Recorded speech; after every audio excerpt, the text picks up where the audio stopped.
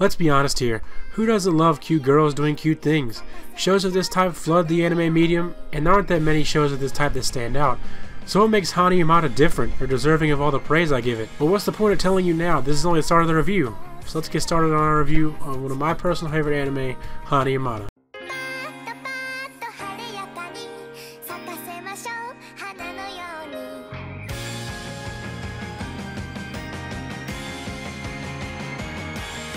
The story of Hanayamata is exactly what you'd expect. Naru Sekiya is a middle school girl who, besides a fascination with fairy tales, considers herself average in almost every regard, particularly in comparison to her friend Yaya, who is a drummer in an amateur band. Whilst walking home from an airing late at night, Naru comes across a blonde-haired girl dancing in the moonlight, believing her to be a fairy and asking her to take her to another world. The girl invites Naru to dance with her, but Naru isn't confident enough and runs off, inadvertently taking a paddle with her. The next day, the girl, who turns out to be an American transfer student named Hana, starts asking Naru if she would like to take part in Yosakoi with her, but Naru is too intimidated by her forwardness and rejects her. The next day, as Hana continues to try and find members of her Yosakoi club, she explains to Naru that even though she's having no luck in finding members, she wants to pursue her dream of becoming a true Yosakoi dancer because it's her decision. Naru laments that she has no interest to speak of and considers herself empty, but Hana tells her that it simply means that she has plenty of room to discover new things. Moved by her words and admitting she has fun dancing with her, Naru offers to help Hana recruit members for her club and becomes friends with her. That description just screams average. But who said average was bad as long as it's done well?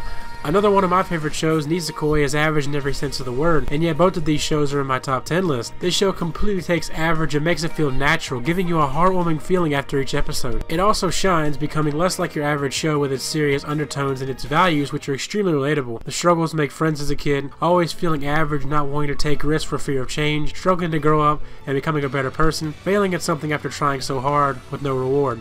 All these things were, and in some cases still are, extremely relatable to me, and it presents them so well. The reason this simple story works so well is because of the extremely well executed characters.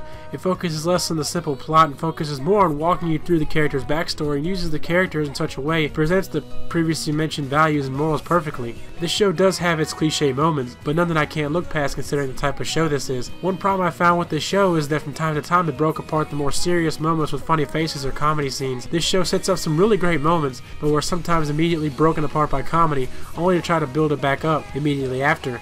This bothered me because when I'm in the midst of a serious moment, getting back to that mindset is hard. So when you throw in even a moment of comedy, it breaks that intense feeling. This was not a prominent thing that happens in every serious scene, and in the moments where it absolutely had to be serious, it was.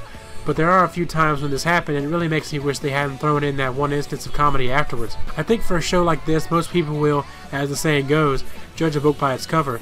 And there's one thing I've learned from watching Madoka Magica, that isn't the best way to go about it. On its surface, Hanayamata may seem like just another cute girls doing cute things show we see all too often, and for the most part it is, but for me at least it was more.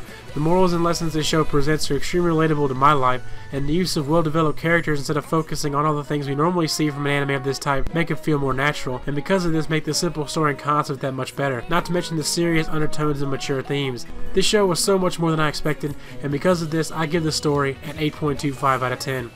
As I mentioned before, the characters for Hanayamata are more than they appear on the surface. This show uses the characters to present its values, making them incredibly developed. The changes these characters go through as they learn these values sets up some great moments. Naru is very much of an introvert and is thoroughly engaged in her own world, therefore making friends for her can be very difficult. She loves reading fantasy, especially about princesses, but she does not think that she can be dazzling. Since she is already good at doing what she's used to doing, she is initially resistant to changing her own behavior patterns, even if it would lead to a more favorable outcome. For example, she is very conscientious of what people say and think about her. Even when focusing on things she cares about, she can be very clumsy, but usually in a very comedic way. She also blushes extremely easily because she works very hard to be accepted in public. On the other hand, she is very good at observing how others are doing emotionally. Regardless of how she views herself, she views others in an unusually positive light and will share her opinions and to encourage them. Naru's development is one truly worthy of praise, as she learns to become more outgoing, take risks, and become more dazzling. Hana Fountainstand is a foreigner who moved to Japan, being there for a short time in her childhood. Hana is a very energetic girl who is fascinated with Yosakoi. She frequently gets overexcited in dances in rather dangerous places. However, she does not fail to to support her friends at a moment's notice. She depicts a very determined personality, not giving up on her search of Yosakoi members in the beginning. She's also very positive when it comes to Yosakoi, often cheering Naru up when Naru makes a mistake. Hana isn't the greatest character, but is needed to help some of the other characters grow, especially Naru. As the main character, she is one of the least developed, but isn't a bad character. Yaya Sasame is Naru's best friend. She often displays a cool personality, which Naru looks up to. Her development is also extremely well done and sets up a moment that was truly a highlight of the show. She is definitely a great character and also supports the values of the show extremely well. Tommy Nishimikado, otherwise known to Naru as Tommy Onichan, is the vice president of the student council. Tommy comes from a wealthy family and had been studying ballet, piano, tea ceremony, and flower arrangement since she was young. Tommy's development is above average, but in comparison to Naru and Yaya isn't nearly as good. Don't get me wrong though, it was really good. The final member of the Yosakoi Club is Machi Tokiwa, my least favorite character in the show, and to be 100% honest, the show could have done without her. She's the president of the student council, and her sister Sari is a teacher in the school, and her development plays on their relationship. Machi doesn't even join the Yosakoi Club until late in the show, and until she joins, she is just the type of character you don't like. The student council president type who denies the Yosakoi Club access to the roof, makes them find an advisor, threatens to close the club, and so on. Machi is probably my least favorite character in the show, and as I said before, could have easily been removed. Characters for Hanayamata are truly where the show shines, really using the characters perfectly to portray the values of the show. The development is extremely well done for the most part, with the exception of a few characters, and the interaction between them really makes this show shine. And in case you guys didn't realize, the name of the show comes in the first two letters in all the club members' names. Ha from Hana, Na from Naru, Ya from Yaya, Ma from Machi, and Ta from Tommy. I thought it was a really nice touch as well. I give the characters in Hanayamata an 8.75 out of 10. The art for Hanayamata is truly something to behold. What else would you expect from the great Madhouse? Shows like Parasite, B-Tomb, and heck, even No Game No Life all look beautiful, and Hanayamata is no exception. It displays a captivating art style and boasts some of the finest quality in animation. The bright color schemes and the vibrant art style really scream out youthful and beautiful, both adjectives of which are fitting of a story about middle school girls enjoying their youth. The flowery overtones go well with the theme that each of the girls represents some sort of flower, and overall the art style helps to amplify the bright energy given off by the show. Some of the backdrops and sceneries are just downright gorgeous to look at and demonstrate the amount of effort that's been put into the show in terms of aesthetics. In terms of animation, the quality can be most directly seen whenever the girls are dancing. The scenes in which they dance are smoothly and naturally done. The animation for Hanayamata appeals to me in every way possible. Colorful, bright, smooth, and detailed. Character designs really fit to a T as well, with the only exception being Hana's design, which I didn't particularly care for. The art and animation for this show is something to behold, and for that I give the art and animation a 9 out of 10. The sound for Hanayamata is one I enjoy.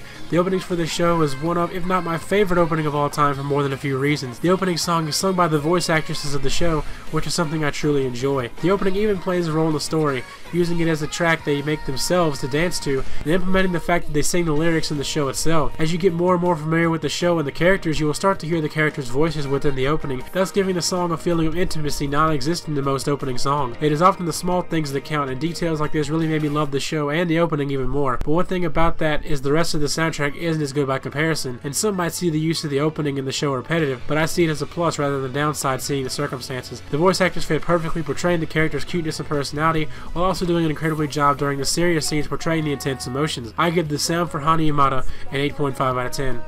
Hanayamata is a show that I enjoyed thoroughly. The story and concepts might be average in nature, but the values and morals the show presents makes it extremely relatable, and using the characters and showing their backstories and development rather than focusing on the cute girls doing cute things aspect separates it and makes it feel more natural rather than average. The characters are extremely well developed, and I enjoyed watching them interact, learn the values, and watch them change as the show progressed. The animation is amazing and displays captivating scenery and excellent animation during the dancing scenes. The sound is memorable mainly because of this show's fantastic opening song sung by the main voice actresses, who are all amazing at their roles respectively. So taking all the scores from each category and averaging them all up, story getting an 8.25, characters getting an 8.75, art and animation a 9, sound an 8.5, my personal enjoyment getting a 9. That gives Hanayamata an overall score of 8.7. My personal enjoyment is incredibly high for the show. Maybe I'm being a bit too generous, but this is my review and I can rate this show as I please. For what it is, I think this show is exceptional. If you were worried that the show will be just another cute girls doing cute things show, just remember what you thought Madoka Magica was going to be when you looked at the cover of the first few episodes. As the saying goes, never judge a book by its cover. To be honest, the only reason I picked this show up was because the opening was really catchy. I expected average, but what I got was much more. As for alternate recommendations, I recommend my personal favorite anime, Sakura-san no Pen no Kanojo, for a show that is similar to Hanayamata but has a more serious tone. And in case you didn't know, Sakura-san and Hanayamata were done by the same director. As for alternate opinions, I recommend you check out TipperAnime's review, which will be down in the description. So that wraps up my review of Hanayamata today, guys. I hope you enjoyed. Leave a like if you did. Don't forget to vote for the next video in the straw poll down in the description, and I will see you guys